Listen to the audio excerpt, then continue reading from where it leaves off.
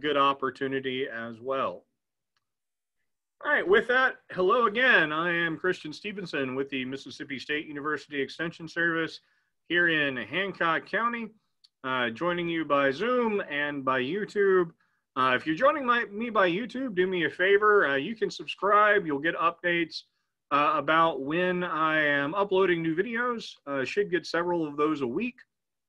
And we appreciate that. And if you put any questions down in the video link, I will see that. And if you have questions for the video, I'll be happy to come back and either send that answer to you directly or put that answer as a comment there in the YouTube video, which might be interesting for some other people that are seeing that. Now, our topic for today is insect pests of ornamentals. We all have a lot of beautiful plants in our landscape, and we want to make sure that we are protecting them from all of those insect pests that are potentially causing problems. So I'm going to talk about some things about monitoring insect pests, some of the controls and detection methods we can use, and then I'm going to introduce some of the insect pests that we very commonly run into here in Mississippi, as well as in our neighboring states and around the southeastern United States. So getting started, there's some things I always like to start talking about when I talk about the topic of insects, and that is sort of the important things that we can do as a process of pest management, rather than simply thinking about pest management as something that we can apply to the plants and control a particular insect. I like to think of it as a system that we use to address these populations that can cause damage to our plants. One of the really important steps for that I also include when I talk about problems with disease, whether we're talking about a vegetable garden or ornamental gardens, is sanitation. So cleaning up around the bottom of our plants, removing any old plant tissue, getting rid of weeds and things like that really does help limit the pest populations. A lot of weeds or old plant debris can serve as a place for those pest populations to get started. And so if we limit that, we can limit a lot of the problems that we might have.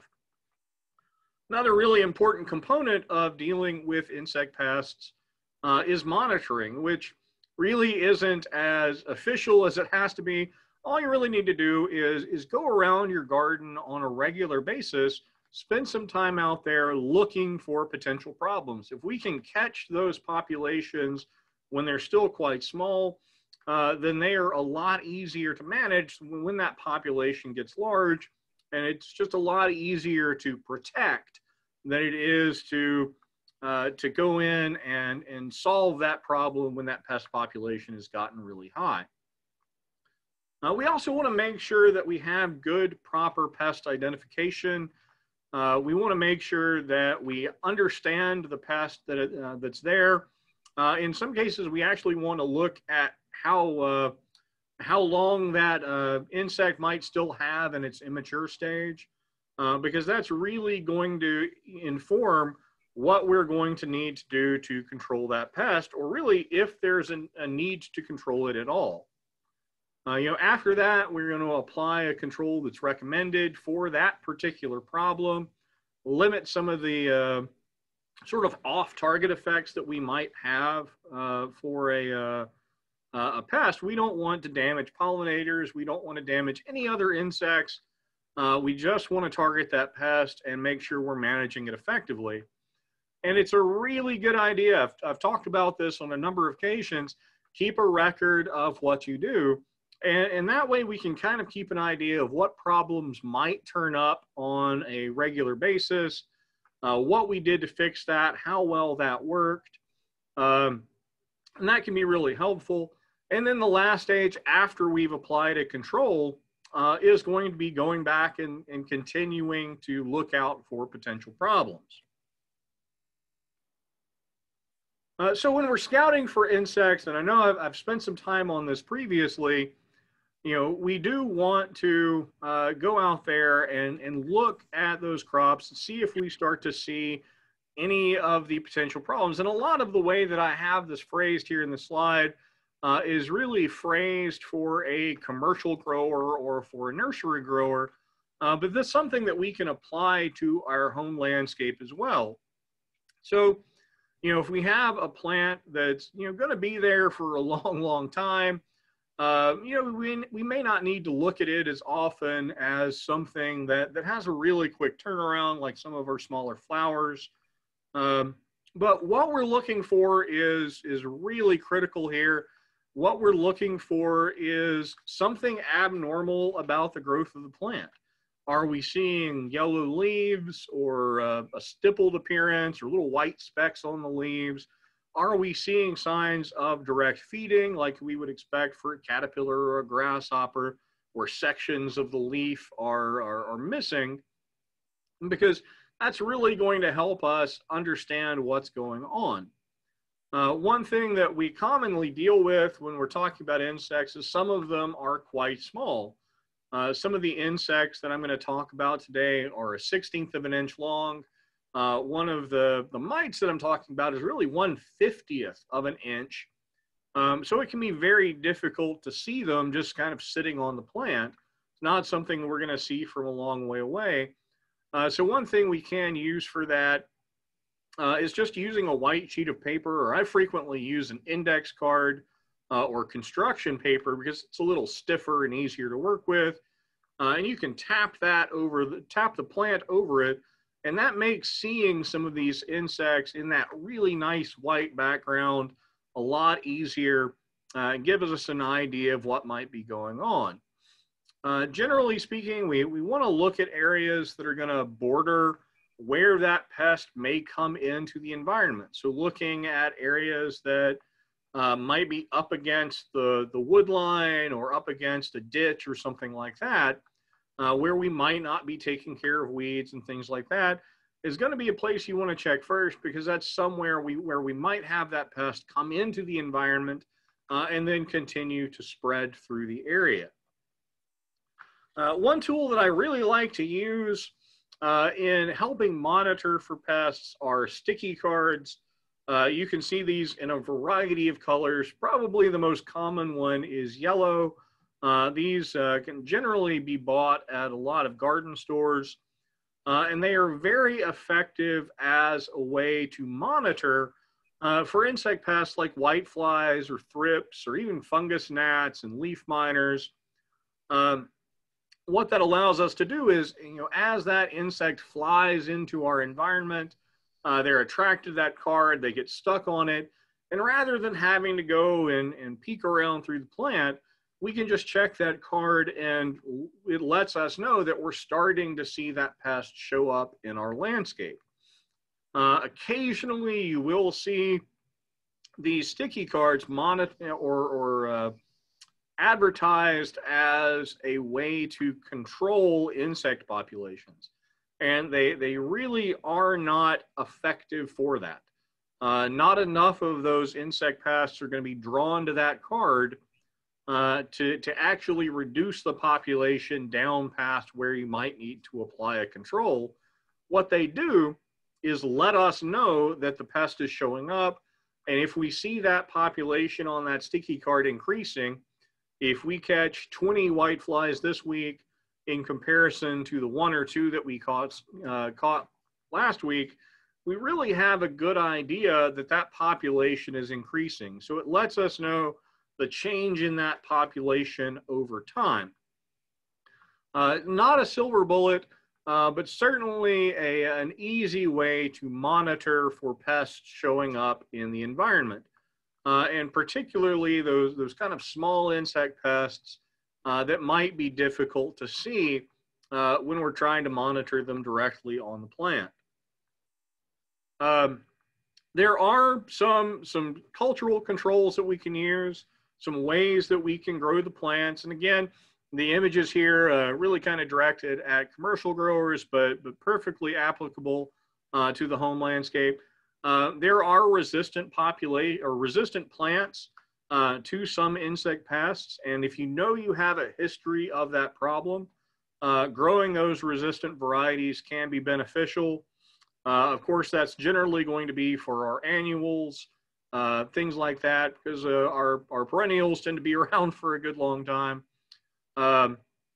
Make sure when we bring plants into the landscape that we check them out and make sure that we're not bringing any small insects with us. That's a big way that we wind up bringing a pest in. I see this a lot in vegetables. You see plants being sold outside a store. Not going to pick on any particular retailer, but occasionally you will see insects like aphids or whiteflies on those plants. Then people take them home and they spread them to the other plants that are in their landscape. So really carefully look over plants before you bring them home, just to make sure that we're not going to have a problem just bringing that insect into a new environment. If you do have a plant that you know has been infested, if it's in a container or something like that, you can isolate it away from other plants, apply that control, make sure the problem is solved before you introduce it back into your landscape. There are some instances, particularly with things like spider mites and broad mites, where just, if that small plant is something that we can remove to get rid of that problem, that is something that we can do. And we do generally want to just maintain good plant health. So we want to make sure that we've got good fertilization and good water. That's just going to help our plants tolerate any injury that they have from insects that come in and start to do damage to them. Another cultural thing we can do, and use this example for scale, if you have a plant that's afflicted with that, being able to remove the tissue or the area of the plant that's infested can remove a lot of the problem, and can also make it a lot easier to make sure that you're getting good spray coverage of the plant to make sure that we are getting effective control. Particularly, again, with some of the small insects, it's difficult to know that you've effectively controlled them. So making sure you get really good, thorough spray coverage of the plant is going to be very important. And insecticides are an essential part of management for insect pests on ornamentals, just as they are in other types of plants. Very often we're using foliar sprays for insects or mites. And in those cases, again, you really do need really thorough coverage of the plant. There's an image there of neem oil, which is very commonly used for a range of different small, soft-bodied insect pests.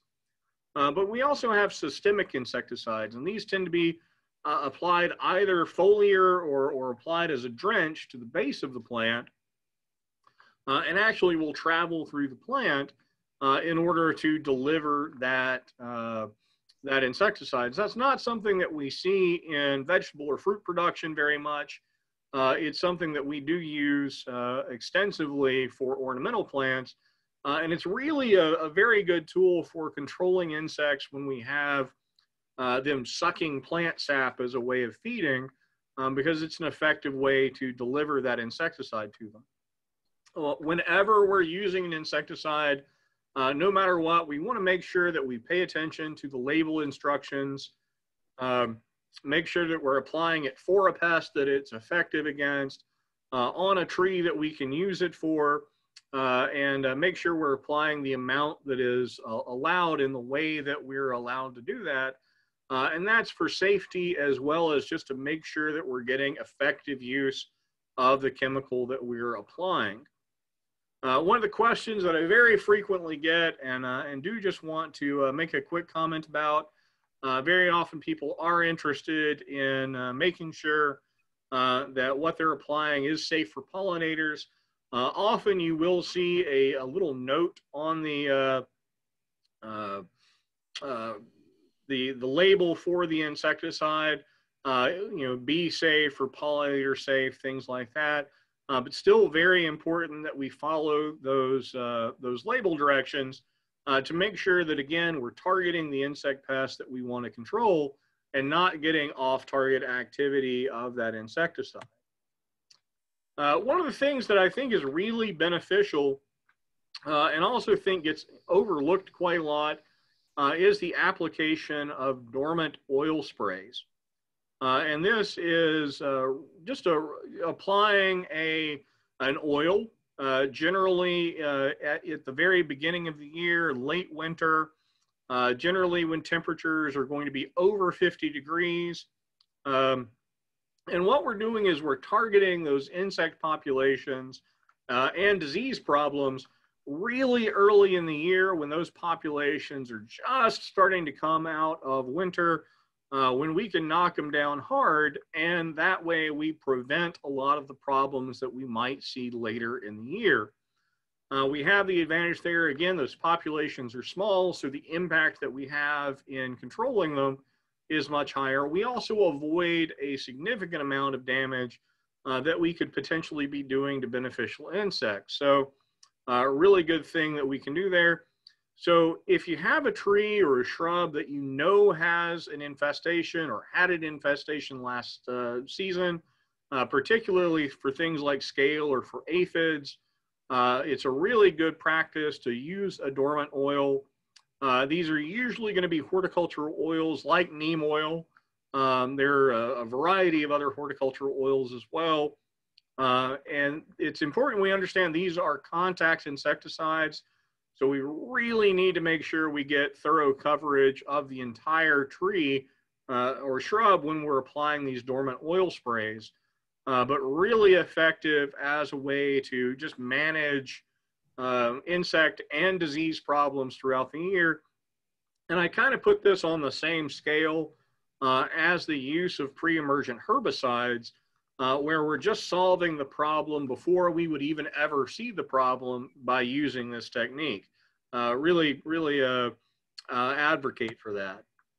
So now I want to start talking about some of the different insects that we are very likely to run into on our ornamental plants.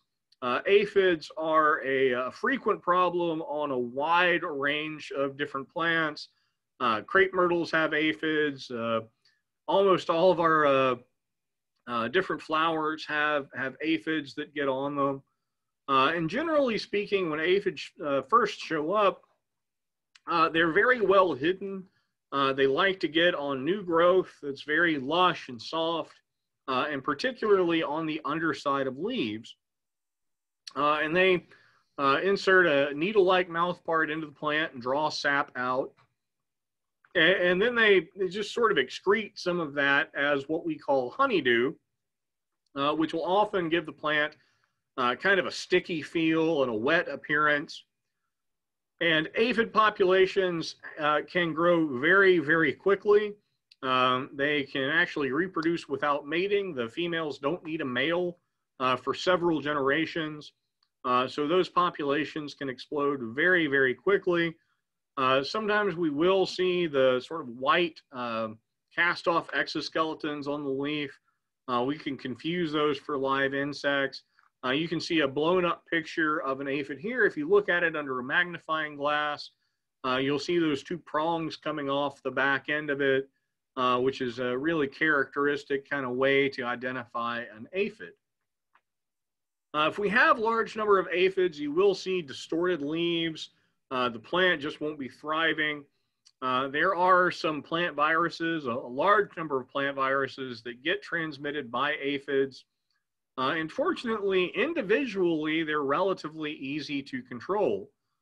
Generally speaking, for homeowners, my regular way to encourage them to try to control aphids would be by the use of horticultural oil or insecticidal soap. Just make sure that you get thorough coverage. You can use different foliar sprays. Things like acephate or imidacloprid plus cyfluthrin are all labeled for use to control aphids. Just, when we start getting into that, we start seeing some knock-on effects with pollinators, and we want to avoid that if we can get effective control just by using a horticultural oil. There are, those soil applied systemic treatments, things like imidacloprid, where we're getting that insecticide to travel through the plant. Really good for plants that where we just know we're going to have a big outbreak, or we're very likely to. Kind of similar in how they live, whiteflies. There are two species that we commonly see here in the South, or really all over. For most people's use, there's not a lot of difference in the behavior of the two insects. They all have white powdery wings, and they are relatively easy to detect on the plant. If you tap the plant, you'll generally see the whiteflies kind of flying around. The immatures are really hard to see. They're kind of little oval blobs that are really close up, hold up to the plant. They don't move around. And they tend to be just like aphids on the underside of leaves, sucking out on that plant sap. Cause much the same problem. They release that same sugary, sticky stuff that causes the development of sooty mold or a black fungus that grows over the surface of the leaf. They can, again, for homeowners, be controlled with horticultural oils. It does take a little bit of patience, because if you're using something like a horticultural oil, what you're probably getting is effective control of the immatures. But because the adults are so mobile, they fly around. And so we do need to kind of stick with it and apply that insecticide several times in order to make sure that we're getting an effective management. So if you apply it several times, several days apart, 5 days apart, you make sure that you're killing those immatures and you kind of cut off their life cycle, but you're still going to see some adults flying around until they kind of age out. Of course, the same soil applied systemic insecticides like imidacloprid, dinotefuran is a really effective one, also called green light tree and shrub insecticide, or safari, are really effective for whiteflies and for some other insects we're going to talk about. And in a lot of cases, we do need resistant plants for whiteflies. They can be a pretty serious issue. Mealybugs get called mealybugs because they have all that powdery material over their body. They kind of look cottony. You can see that bottom picture where you have all that kind of white waxy material. The females just kind of look like those oval wingless things you see up there in the top. Nymphs or the immatures look very much the same. And generally, again, we see these on the underside of leaves. And the symptoms wind up being the same. You see that the honeydew, the sooty mold, distortion of the leaves, and generally small infestations. We can control those by horticultural oil. In some cases, you can just manage a small infestation by hand picking the insects off, because they tend to be pretty easy to see. But those same soil treatments with imidacloprid can be effective. If you have a really heavy infestation, you can use both of those to make sure that you get really effective control. If you have the opportunity to isolate those plants, you can do that. And mealybugs are insects we very frequently see on houseplants. So I do see them outside, but usually when somebody calls me or sends me an image and it turns out to be mealybugs, it's something that I see very frequently on houseplants. Scale insects, two different main kinds of the scale insects. If we break it down into two categories, there's the soft scale and then the armored scale. And soft scale tends to be larger, produces a lot of honeydew, so you get that sooty mold condition. Armored scale, we don't see a lot of honeydew production, so we don't tend to have that problem. They both behave very much the same. They kind of have that hard covering over them. They sit in one place and suck out the sap of the plant. Really important to try to avoid introducing these into your landscape. check over those new plants, make sure you don't see any of these scales. With the soft scale, they tend to be larger. You tend to see them more on the stems of the plant more often. They just look like kind of hard lumps that you can pop off. Armored scale, much more flat to the leaf. Generally find them on the underside of leaves. And oftentimes you'll see something like this, where there's just an awful lot of them on the leaves. You can kind of scrape them off to see what you're dealing with. So really important, don't buy or bring in any infested plants. If you do have a plant that's not in the ground and you want to manage it, sometimes it's just easier to get rid of the plant than try to get rid of this problem. But you can use both. You can use horticultural oil against scale problems. What you're getting on that is effective, again, and you're killing the immatures. There's a stage where they're crawling around and active before they kind of hunker down and start feeding from one place only. And again, you're killing those immatures. So what you will find as you're applying an insecticide is the scales are kind of glued to the plant. So even after you've applied that insecticide, they don't necessarily fall off. So you may continue to see them. And what you're going to look for is scale on the new growth to see if you've got an effective management of that problem. And those same systemic soil treatments, imidacloprid is great for soft scale. Dinotefuran, again, green light tree and shrub insect control, is really effective for both soft and armored scale. I'm a big fan of just buying one pesticide if I can get away with it. If I know that product is going to work on either problem, that tends to be the one that I'm going to want to buy.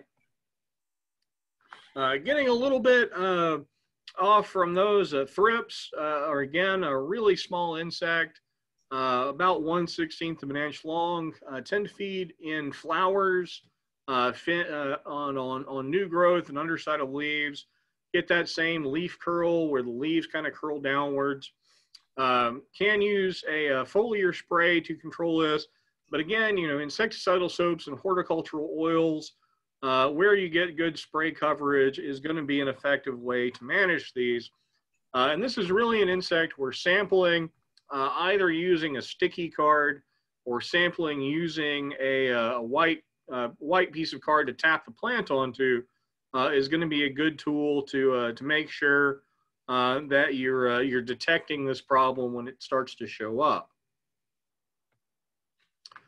Spider mites, the smallest thing we're going to talk about today. Spider mites are about a 50th of an inch long, really quite small. The picture that you see there is much blown up.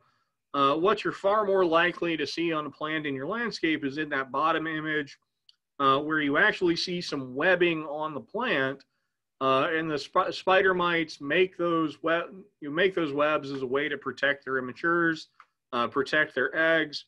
And generally, we'll often see kind of a stippling appearance or a yellowing or bronzed appearance on the leaves that tells us that we have a spider mite infestation. And we see those sort of symptoms of the insect rather than seeing in this case, really an arachnid, not an insect. So again, horticultural oils tend to be a big, for homeowners tend to be the best way to manage this. We tend to see them, more when there are high temperatures and dry conditions. Sometimes we'll see these after we've applied an insecticide for some other problem, because the insecticide we use kills off some predatory mites that would keep their population down. So using those horticultural oil sprays tends to be pretty effective at knocking them down, rather than getting into some of those things that tend to be more used in the commercial industry. Very frequent problem, again, particularly in houseplants, but we see it in other areas of the garden as well, are fungus gnats. They're a kind of fly. The larvae live down in the soil. And a lot of times what they're really doing is feeding on decaying organic matter, but they will also prune roots. They'll feed on those root hairs. which can impact the growth of plants. I see this on seedlings very frequently when I'm trying to produce seedlings to put out in the landscape. And more importantly, to me, they can actually spread some fungal pathogens by their feeding. They pick it up in the soil, and as they're feeding, they deliver that right to the root and give that fungus a way to get to the roots. Fungus gnats really thrive in wet soil media. They really, really like excessively moist conditions. So maintaining a good, proper watering is really important. Let that soil dry out a little bit, and that tends to help solve some of those fungus gnat problems. And there are some soil drench treatments you can use. The best ones in my mind are the BT-based ones. That's Bacillus thuringiensis. Really effective at controlling the larvae. It's a slightly different BT than the BT we use to control caterpillars. You can see there are some other products that are used in commercial industry to try to get rid of fungus gnats because they are a serious problem, particularly for plant propagation. If you have any cannas, you've probably seen the canna leaf roller. This is a caterpillar, and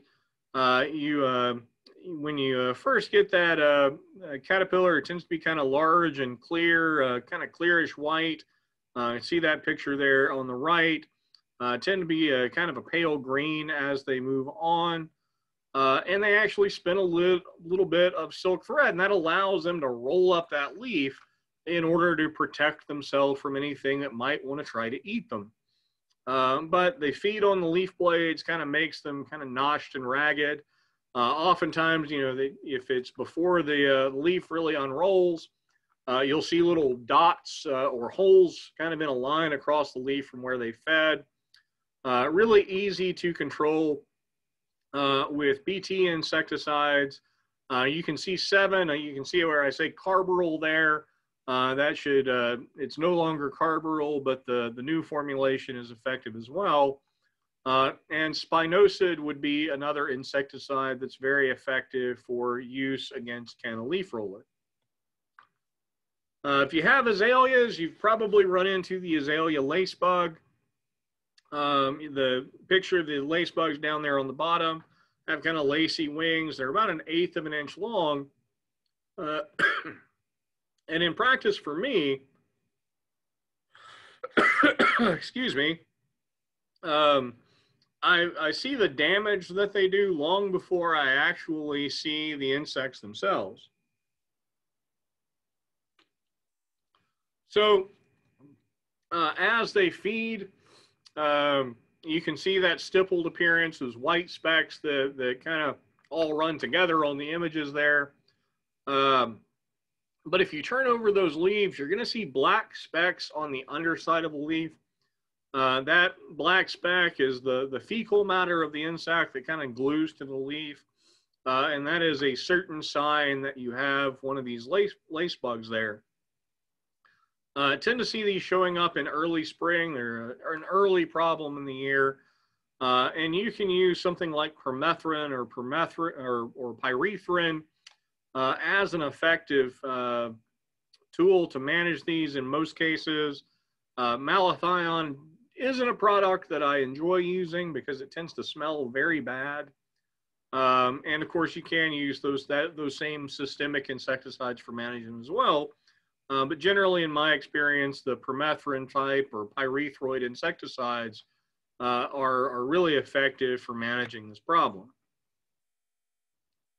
The other problem we run into on azaleas is the azalea caterpillar. They have a very distinct appearance as a caterpillar. There's black bodies with white stripes on them, really reddish head and reddish rear end. Feed by defoliation. They're chewing on the leaves. I get azalea caterpillars every year on my azaleas. And they can be pretty serious defoliators. In my experience, they're feeding right about when I want to cut the leaves off my azalea, cut back my azaleas anyway. So I don't tend to do a whole lot for these. but they can be pretty serious defoliators, so you do want to keep an eye out for them. You can control these if you catch them early when the insects are still small. I would say, you know, a quarter of an inch or so. You can control those with BT, Bacillus thuringiensis. If not, I would either use 7, which again is a new formulation, not carbaryl, or use spinosad as an effective tool to manage this caterpillar. Tend to see these late in the summer. I tend to run into them more in August, so they have already done what they are going to do in my landscape at this point in the year.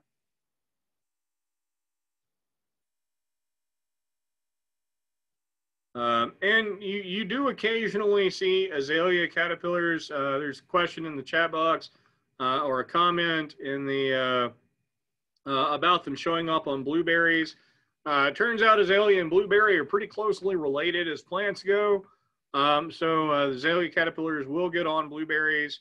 And the comment there is that they were told to just kind of let them be. They may have been told that by me, because again, that can often be my response to things is, you know, they're about to age out anyway. They've done what they're going to do. But again, if you're having a problem, if your plant's getting severely defoliated, the use of those insecticides is a way we can address that problem. Another caterpillar pest that doesn't really look like a caterpillar pest. This is bagworms. We tend to see these on conifers very often, things like cedar or juniper, arbor vitae, and they actually make that bag out of the webbing and out of the bits of the plant that they're feeding on. And the caterpillar lives inside of that little bag. Again, kind of as a way to protect it from things that might try to eat it. They do this fascinating thing where the young caterpillars actually send out a strand of silk, and that allows them to move on to new plants before they make that bag. The easiest way to manage these, in my experience, if you just have a relatively small number of them, what I do is I get a switch and I just go along knocking them off the plant. And that does a really good job of getting rid of them. If you have some young people around, you can get those young people to get out there and collect all of them. And that's a great way to do that. You can use either BT or spinosad to control them. Most of the damage I see being caused by bagworms is just seeing the bagworm itself. Very, very uncommon for me to see enough problems with bagworms to really merit a lot of energy in controlling them. So generally, like I say, I think hand removal is a great way to approach this. We actually do have a bagworm that we'll occasionally see inside our houses as well. Sometimes you'll see them on the walls. I never encountered them until I came down to South Mississippi. But again, hand removal is perfectly fine rather than getting into using an insecticide for that. So I want to spend just a few minutes now talking about a pretty serious issue, and that is Crepe Myrtle Bark Scale. And here in Hancock County and along our other coastal counties, we do have this invasive insect that has now shown up. It was recently detected, as in within the past week, in Pearl River County, and is a potentially serious pest for crepe myrtle and a few other plants that we have in our landscape. It's really a big concern. You know, previous to now, crepe myrtle has been kind of bulletproof in terms of not having any real serious problems that we needed to worry about. But this is definitely one we want to keep our eye out for.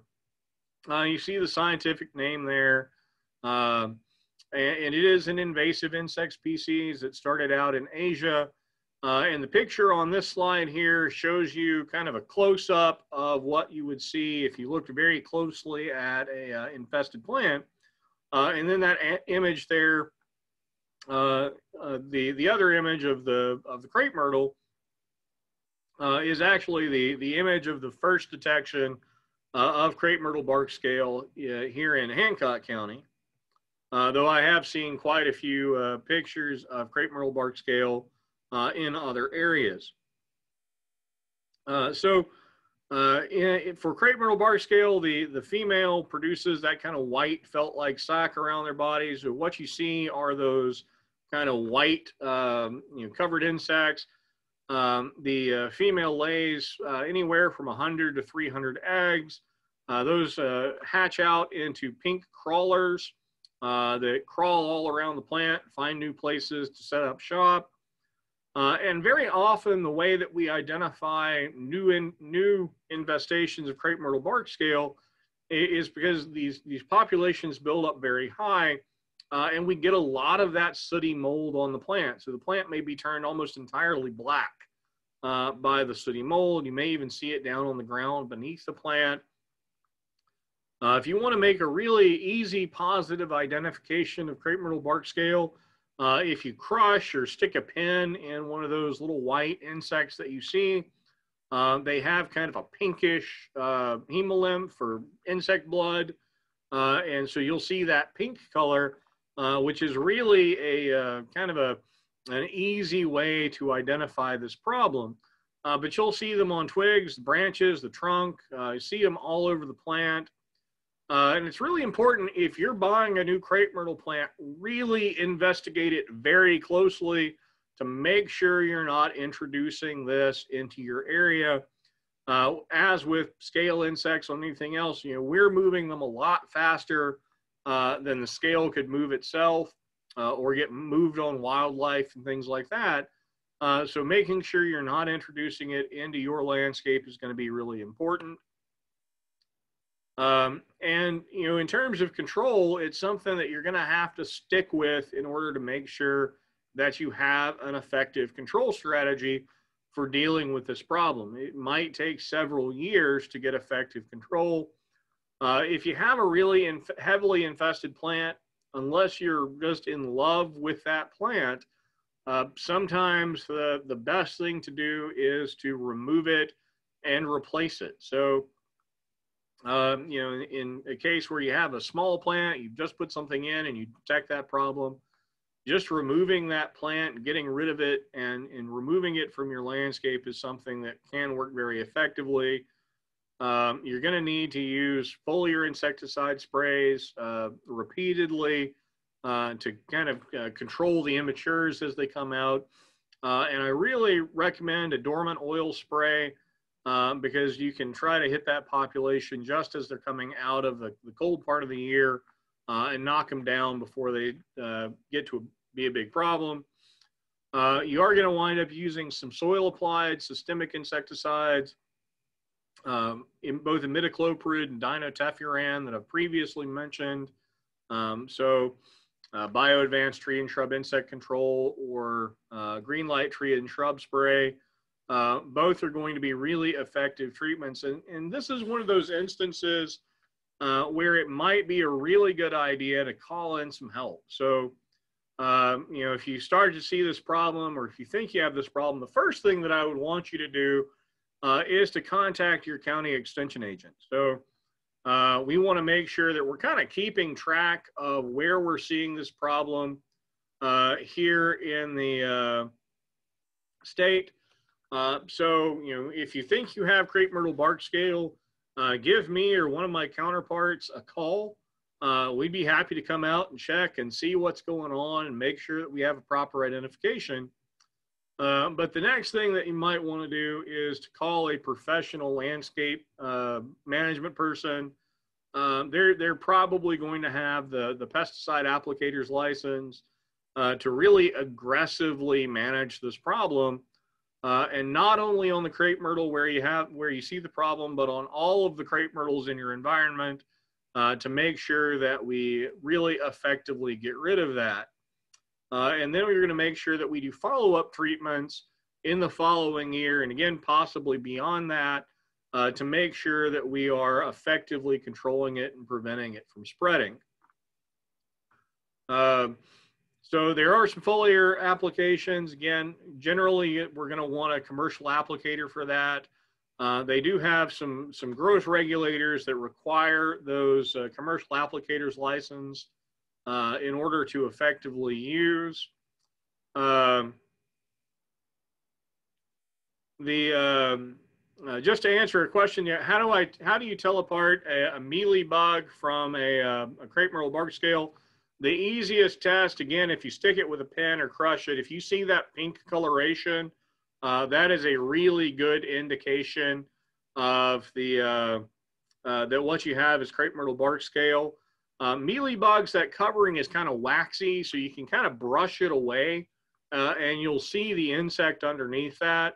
With these scale insects, you can't do that. You'll just kind of pop the insect off of the branch. So if you can brush away that coverage and you see a little soft-bodied insect, that's a mealy bug. If you poke it with a needle or something like that and some pink comes out, you definitely have crepe myrtle bark scale. And again, please give your county extension office a call. Foliar sprays, again, most of those are going to be by our commercial applicators. Going to be used in conjunction with the soil applied drench treatment. They do have some insect growth regulators that kind of help prevent some problems. But you're going to use those in combination. So products like acephate and bifenthrin, and then those insect growth regulators that are kind of limited to commercial applicators. All right, so those are my comments for today. I don't want to scare you about crepe myrtle bark scale. That's by no means my intention. But crepe myrtles are a really important part of our landscapes down here throughout the southeastern United States.